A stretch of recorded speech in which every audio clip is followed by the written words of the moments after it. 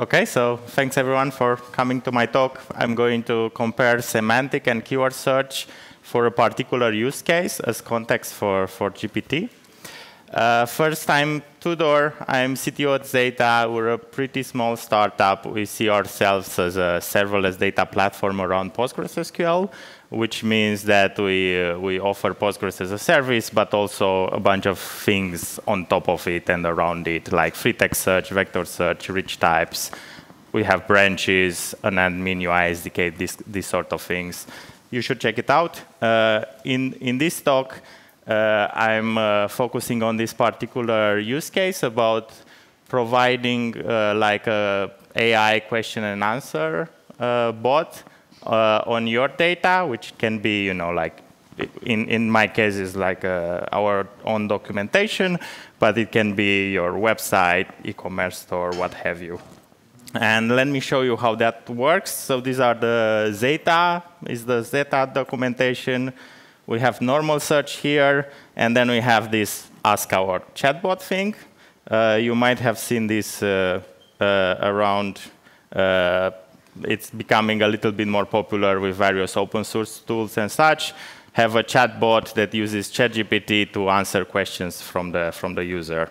And you see, we provide a few sample questions here. Let's say I pick this one, and then it streams back the response based on the documentation that we have. In this case, it did quite well. How do you get a record by ID? And it shows me the code in TypeScript, because our main SDK is in TypeScript, and I can even switch here to show how the REST API works. And you see at the bottom here, it shows me the pages that it summarized or that it used to collect this answer. So in this case, it found the querying records page, which contains exactly the answer that I was looking for. And I can do stuff like, I can add how do you get a record by ID, but this time in Python maybe. And this one will probably do fine. It's always a little bit with demos of ChatGPT. It's always a little bit risky because there's a little bit of randomness. Sometimes it works, sometimes it doesn't. This looks fine. This looks fine. It's using our Python SDK, and it found it here. But then I can try something that's more like a little bit of a trick questions. How do I do it in Golang, for example? And we don't have a Golang SDK, right? So this answer is not directly in the docs. So let's see what it does. Sometimes it does good, sometimes not. So in this case, it does actually say, I'm sorry, but the provided context doesn't have that information. However, I can use something like the standard library with the REST API that to document. And actually, this is good. This is useful. It's not ready to be used. You cannot copy paste because you need to change this string here. But it managed to kind of, from our REST API documentation, it managed to infer how would you use that in Go, even if we don't actually have that in our docs directly. And if I'm feeling courageous, I can say do it in Rust now. And in this case, it just says it doesn't know how to do it. So that's fine. And then I can also ask other things like, how do I store an array of strings? In Zeta, we have a special type for array of strings. It's called multiple. And it found that correctly in the docs. It found the, let's see, the data model page.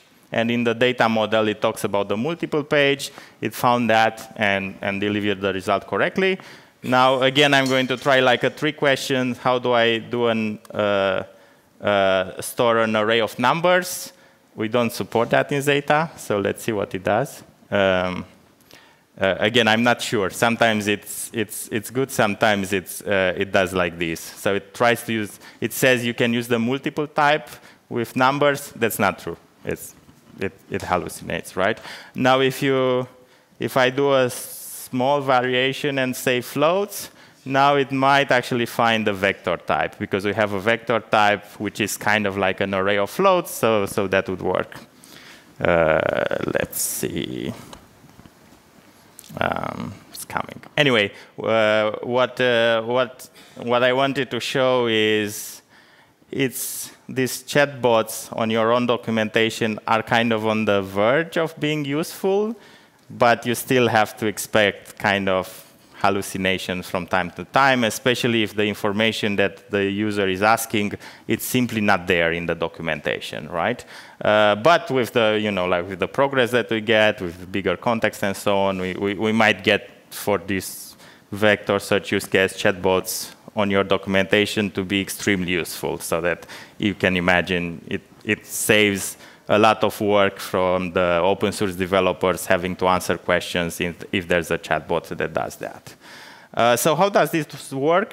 There was actually, I think, at least another talk that discussed this process. You get a question from the user, and then you run a search in the documentation. And the search can actually be keyword search or semantic search. You get some pages of results, like the actual documents, and you combine that in a prompt, pretty long prompt. And this prompt, you send it as a question to the OpenAI ChatGPT API, and then you just stream the response to the client. So at a high level, it's pretty simple, but as usual, the devil is in the details. The prompt that we're building ourselves looks something like this. It's a template, and it says, with these rules, and then there's a list of rules, and this text, and then the context, which is the result that we get from search. And given the above text, answer the question. And then we just put the question from the user there, and we let OpenAI ChatGPT do its magic and see what it does. Some example rules, you can do pretty much anything. These are in plain English. You can give your bot a name if you want. You can give it a personality, stuff like that. Sometimes it works better or not. Format, you can ask to format in Markdown when there's code in the response. All sorts of things. What I would recommend is to include something like that, like the last bullet point there, which says that if the answer is not in the provided context, then it's better to not answer it, and you need to make it really clear for the model it's important, do not answer it, so that you reduce the chances of hallucinations. That helps a bit, but not perfectly. And then the context. How do you find the context, the right pages to fit to the model? And that's a search problem, right? You need to do a search based on the question. Which are the pages of documentation that are most likely to contain the answer, right? And the bigger the context that the model accepts, the more data you can feed it in. So like even if your search relevance is not perfect, you might still get the answer because you can pass a lot of data to it, right? And ourselves, we use the OpenAI models, and I did like a small comparison here to get an idea of the context size and the prices, because there's quite a big price difference between them. So the GPT 3.5 Turbo, which is, let's say, our default right now, you get a context store of 4K tokens, which means about 3,000 words or about 6 pages of text.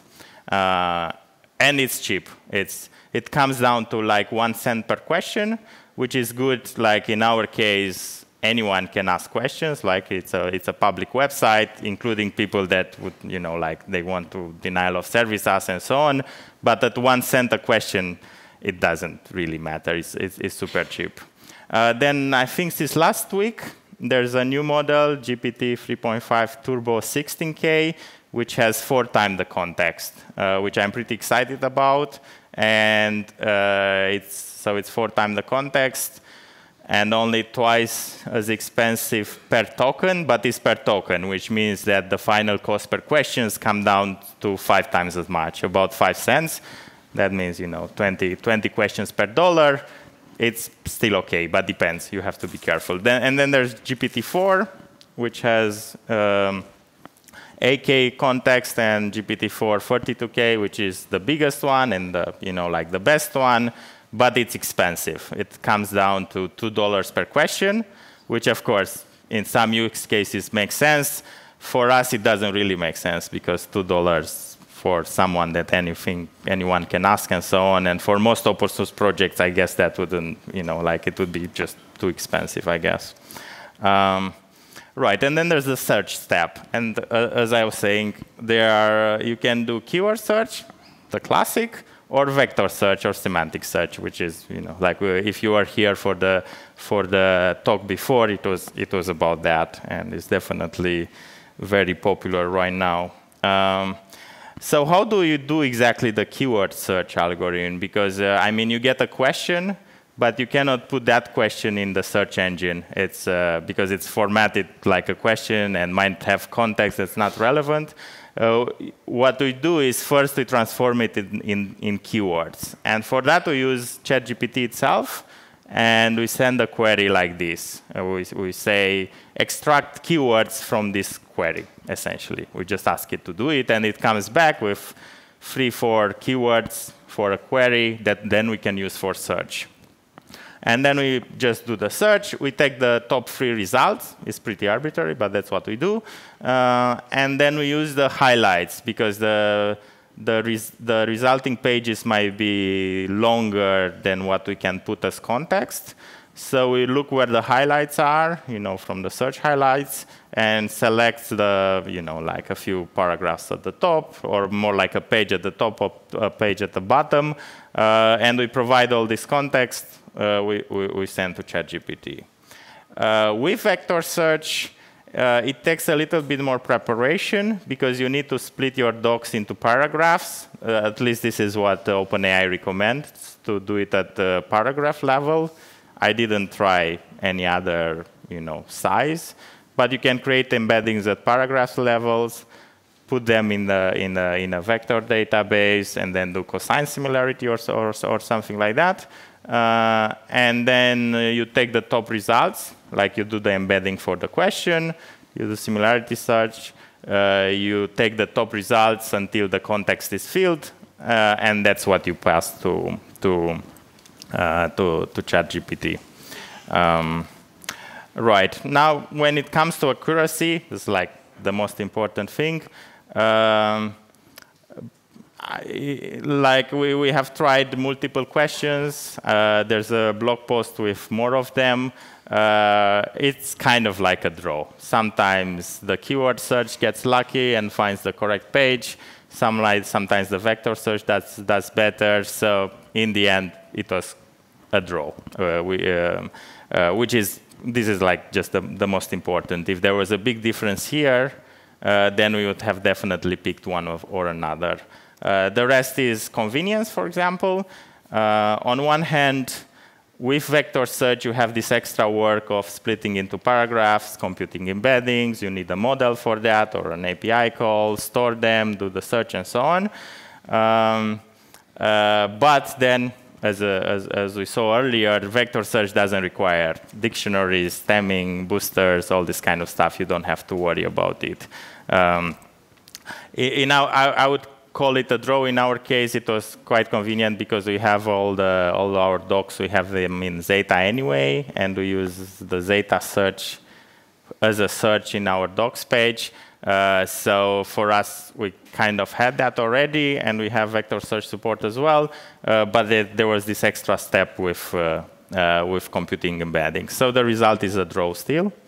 What kind of convinced us to keep using keyword search for now is really the tunability of it. Because with keyword search, you do have all these controls. It's on one hand bad because you have to use them. On the other hand, it's good because you have knobs to tune your relevancy. With vector search, there's just less of that at the moment. But of course, there's developments all the time, so it might be better. And we found this really nice workflow of logging the questions that people have on our website. I can show you here. So we have a log table that shows what questions people actually ask on our docs, and that's actually quite nice compared to when we only had search, because if we were to log the search queries, people were searching keywords, of course, right? While here we actually can log the questions that people ask, and that gives us just a more intent of, this is what they're trying to do. So we log that, and then what we do is see which keywords ChatGPT generates, and we try that with our search engine, right? We just see what comes down. If the correct pages are found, usually the answer is correct. If the correct pages are not there, then ChatGPT will usually hallucinate. So what we do is we try the keywords in search and see if the correct pages are found. If not, we have 3 options. We might need to tune the search relevancy, which is nice because it also improves our search experience in the docs, not only the chat stuff. Or in many cases, we might need to add new docs or improve the docs because the question is valid. We just don't answer it with our current docs. Or even we might need to add a feature that someone expected that it was there and we actually don't have, right? So we find this loop quite nice because it allows us to improve the docs and even the product. And it's something that we didn't have before this chat assistant. There's also the bad part that sometimes it will hallucinate and users come to us and say, hey, your chatbot said this, it doesn't work, help me. And then it's like, but so far it didn't happen too often, it's fine. Right, if you want to do something like this yourself, you can actually use data for it. We have this data.io ChatGPT. It's this idea of ChatGPT on your data. And we have a full example. It's called Ask Your Stack. It's like open source. It has a crawler, so you can say, I want you to crawl these documentation pages, and then basically provide this UI around it. And you can, in this example, you can select which libraries and dependencies you have, and then ask a question. Basically the same thing that we have in our docs. So you can use that as an example. Yep, and that was it from me. Thanks, everyone.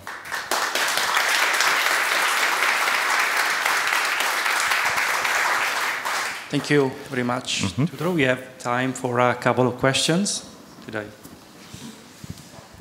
Hi, thanks. I think this is a great idea.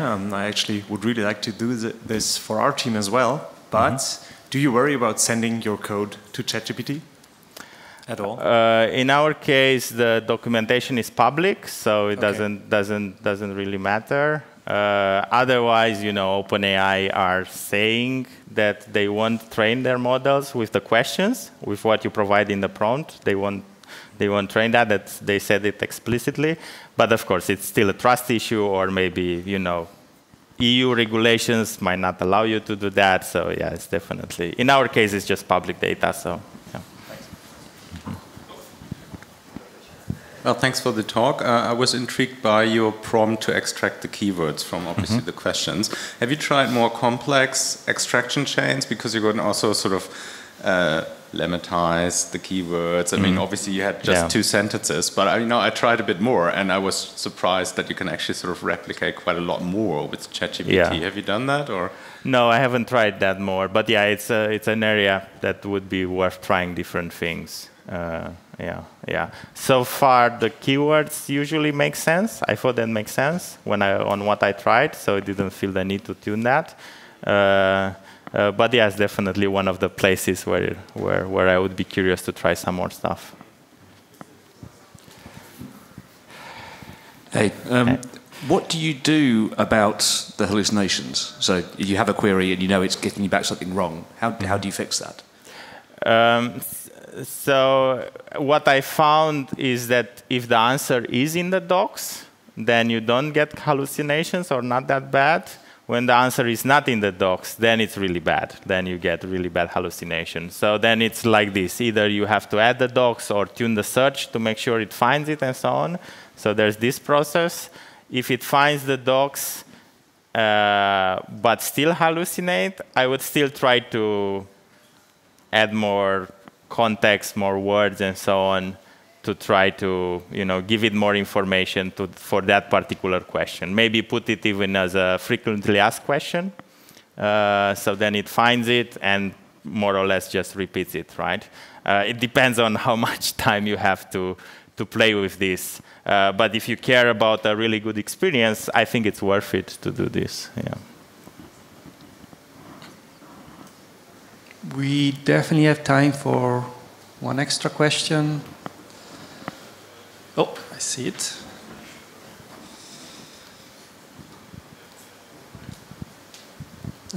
You mentioned, hello, thanks for the presentation. You mentioned like DDoS attacks and stuff like that. Mm-hmm. Do you do something particularly with that, or yeah, how do you protect from that? Yeah, we really just have a limit per month of questions per month, so which we don't expect to be hit.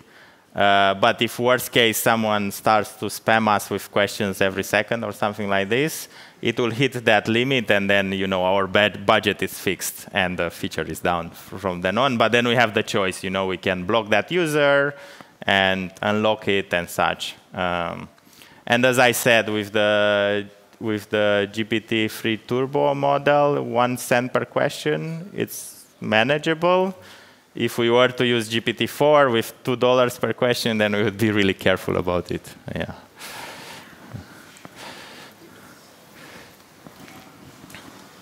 Okay, then I think we thank Tudor one more time with an applause. Thanks, everyone.